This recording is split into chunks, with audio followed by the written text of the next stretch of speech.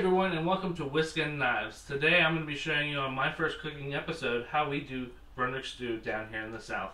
And typically it's done over a fire, usually in a cauldron or a big kettle, but today we're actually just going to use the Ninja Foodie or Instapot. The same recipe would apply for both. I have the Ninja Foodie, so that's what we'll be doing today. Typically this recipe is made down here in the South, in the Virginia area, some in the North Carolina area, and it's typically done with chicken, corn, lima beans, and potatoes. I have seen some with game ear meat, but this is not going to be that episode. Today we're just going to do it with the traditional chicken breast. And then as well, several people might even tell you that they have secret family recipes where they don't even know, they don't share out what the recipe is with everybody else. This is not my secret family recipe because it's so secret they wouldn't even share it with me. So stay tuned and hopefully you'll enjoy this wonderful stew we're making today. Okay? So the first thing we're going to do is we're going to take some butter. And we're going to set this thing on saute, put it on medium, and start that up. That's the first step we're going to do.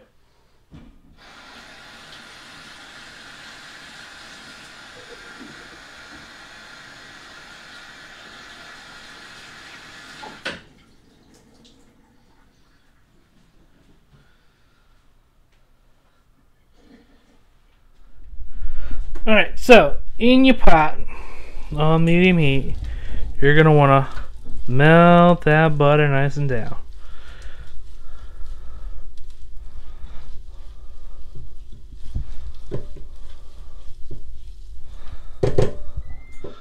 Alright, so the first thing you're going to want to do is you're going to add the 4 tablespoons of butter, which I've already added in here, and I've already got going up quite a little bit with the medium heat. You want to melt that down until it looks something like this. Come on over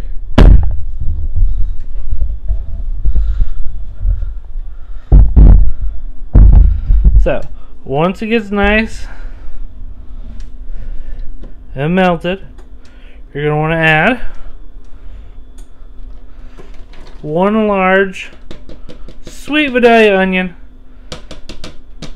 and a few tablespoons of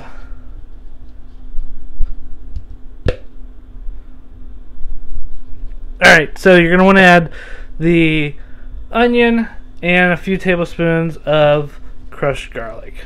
And we're going to let this stir it in and let this brown up and caramelize. So we're going to stir that around until it gets down, maybe sweat it out. So all these onions get caramelized. Now, so once this onions, because we put the onions in here, we put the garlic in here. Again, the recipe can be found down below on the website for it being an Instapot or a Ninja Foodie. Alright, so once this cooks down, we'll come on back and I'll tell you what you do with the other ingredients. Alright, so one thing that you're also going to want to add to this is you're going to want to add some salt. I just like to think Himalayan salt, freshly cracked. It's just a preference. If you've got table salt, just add table salt. Just get a nice seasoning in there. Let's see. And of course, some pepper.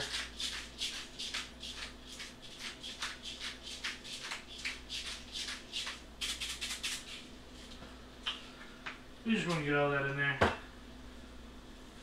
Woo, it's starting to smell good now. Not that it wasn't smelling good, but this is smelling good.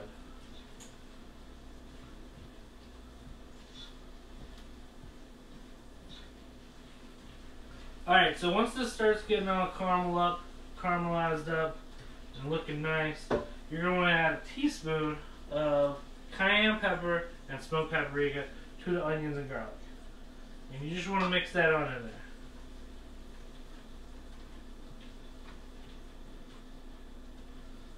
Get it all nice and red. Start turning those onions a nice shade of reddish orange.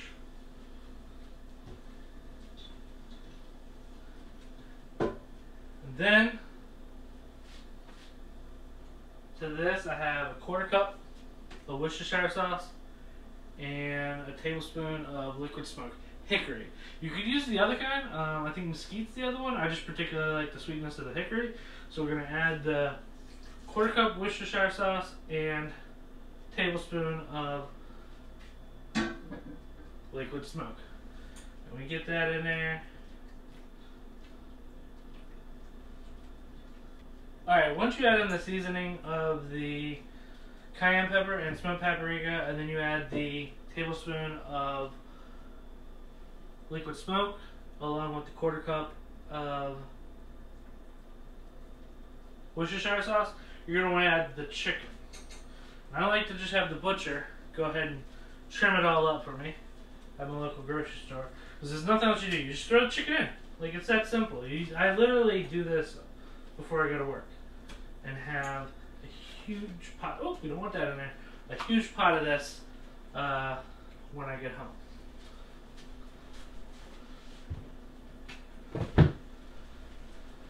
Then you're going to want to wash your hands.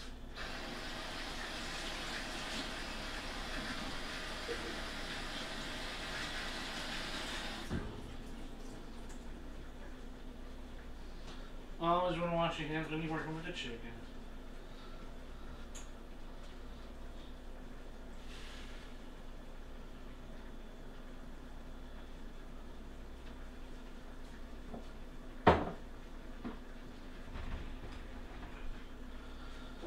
And I like to just let that cook a little bit, just like that.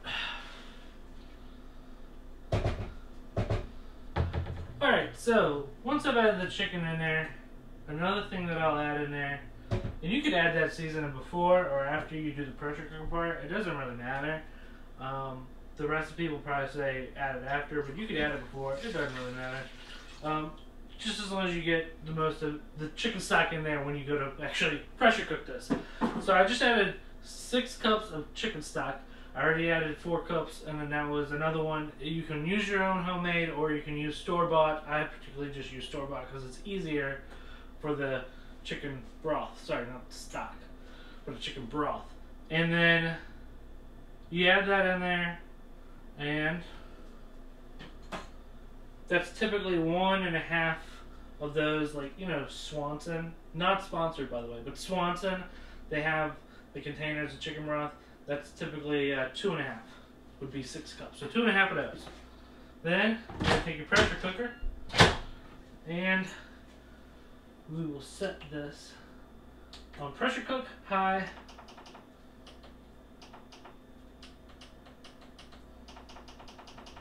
So pressure cook on high. I typically will set it for 20. There might be another, it might be overdone by then, but it's nice and it's tender. So what you do is you set it for 20 and you go take a break. Go watch a movie. I'm probably going to go finish up Captain America because I'm in the middle of a Marvel Avengers marathon right now. I'm starting with the first one. But when this starts going, let it go for the 20 minutes and then we'll come back once it's done with that 20 minutes.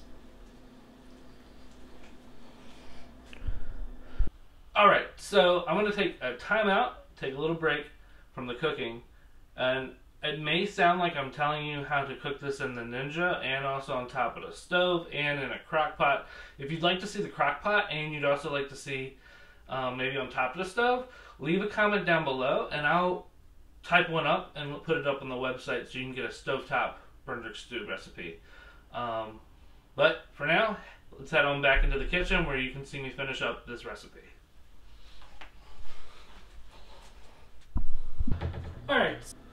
Alright, so as we discussed with the Instapot, you let it go for the 20. It's counting down now for almost the 20. And what we're going to do is we're going to let it sit in there. Just keep bathing in those juices for another 20. So, hey Google, set timer for 20 minutes. 20 minutes, starting now.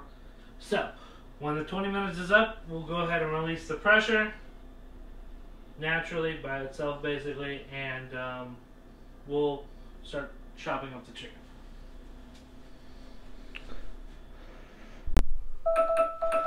Hey Google, end timer. That's your 20-minute timer.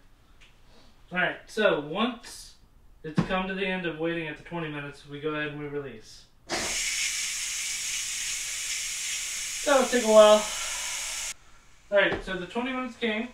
I went ahead and released it. It's going to make a loud noise because it's letting the steam out, but we already got that started. In this bowl here, I have a quarter cup of our brown sugar. The tab back here has gone ahead and lowered down, which lets me know it's safe to release this bad boy. Whew. Fog in the glasses today. Alright, so I've gone ahead and released it. And I'm going to pull it up out the way over here. And we're going to get us a cutting board and one of our sharp knives. And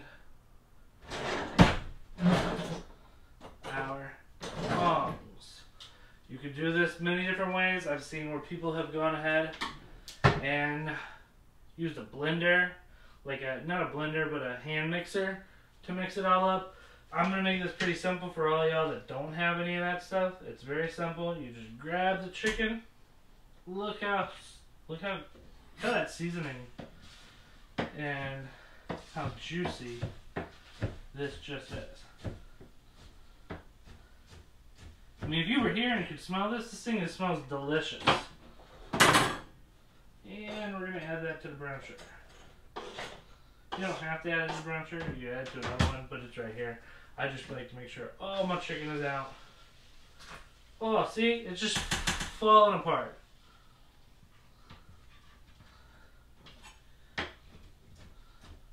Now, like I said, you can do it. And if you have a hand mixer, you could even just do it just like this. It's really just up to whatever your preference is. I've even seen people take forks and kind of tear it apart. I mean, this is a small batch. When I was younger and I used to make this thing, it was over a fire. We had a gigantic old oil drum. You put it on the same thing that you would burn your trash in the fire pit below. I mean, you wouldn't burn trash while you're doing this, but be the same burn barrel that you would use for burning your trash. So once you collect all this up, add it with the brown sugar and everything right back on in.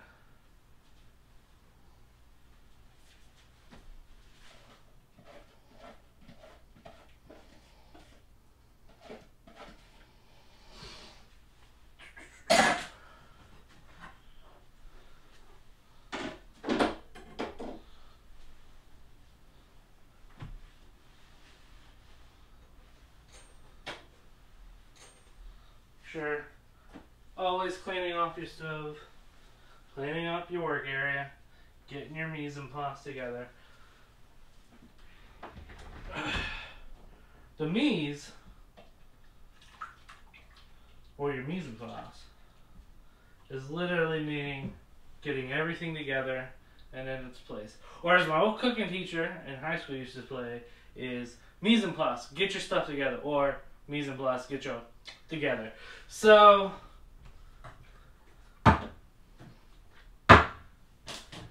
we get the rest of our mise together. You can use fresh if you want. You can do your own beans if you like it. I just find it simpler to do it the old-fashioned way. So we're going to get 2 cans of lima beans.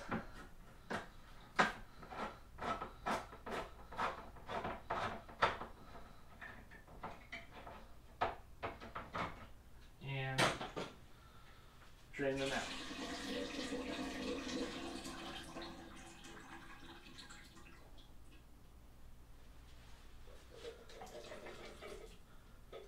So there's 2 cans of lima beans or butter beans, pretty much the same thing. 15-ounce cans. Add those. to your Instant Pot. These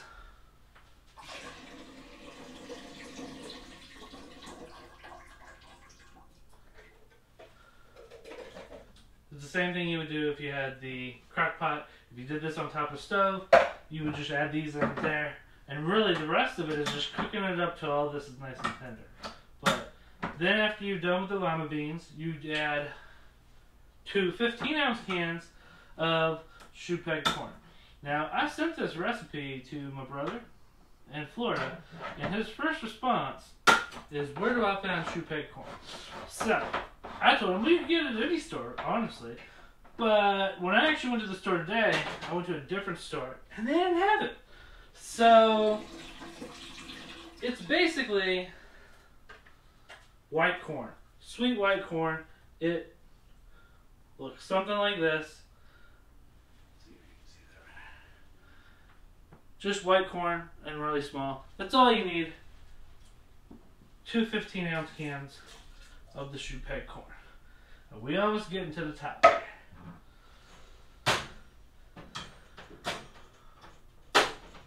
Oh, hello, tomato. Are you back again? You know, you have food in your bowl, so I don't know why you're here. Yeah? Well, alright, after you add the corn, really? You want the corn? I don't think cats like corn. Might be wrong. So, then you take some diced up, and I've diced these up already, diced up russet potatoes, just 2 potatoes, just enough to fill one of your quarts, basically. And these quarts are perfect for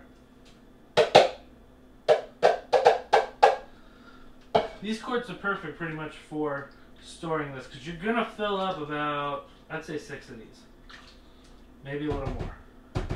Depends on how long it cooks down, how much evaporates, and while this is going, you just leave it on warm. That's what mine gets set to. I just leave it to warm right now, and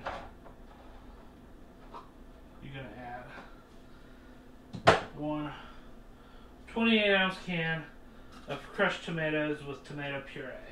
I'm gonna add all that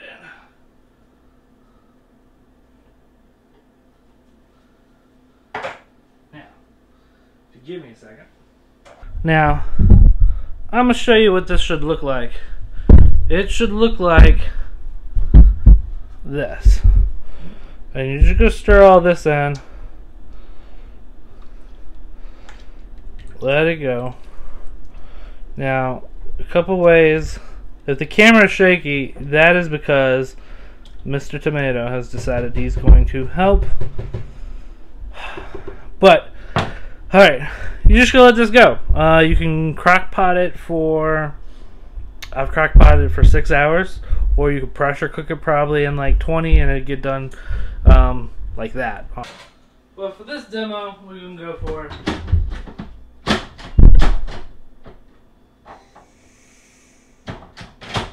pressure cooking it. I always put the lid on to compressor, and we're gonna, not pressure, we're gonna slow cook on high for 4 hours with your pressure cooker lid back on, because on these you gotta put the pressure cooker lid back on. And I always close it so it doesn't vent out, so it can just build up some more pressure in there and just let all of those seasons in there get marinated together and start working together. You can have a delicious soup, let me tell you.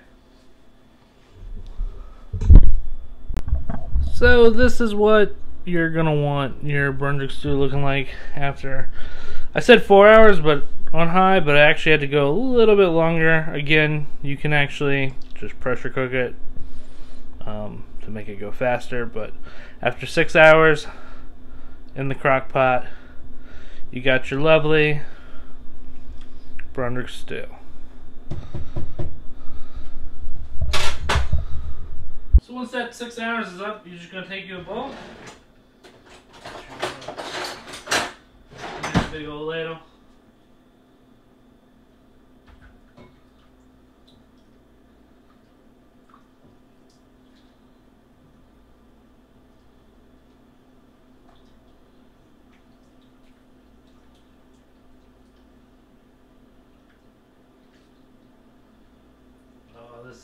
good. Smelling good too. And you got yourself a good bowl of Brunswick Stew for dinner. Or lunch. Either way. Make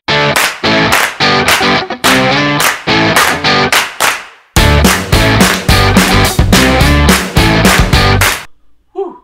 Alright, so hopefully you'll enjoy that recipe. I'm going to leave the link down below to the website. That'll lead you to the recipe, and don't forget to hit the like button. If you'd like, you can leave some comments down below, and hit the subscription button, as well as try to hit that bell so you can get notified each week when I drop another recipe for you. I'm Topher Harris, and thank you for tuning in to Whisk and Knives.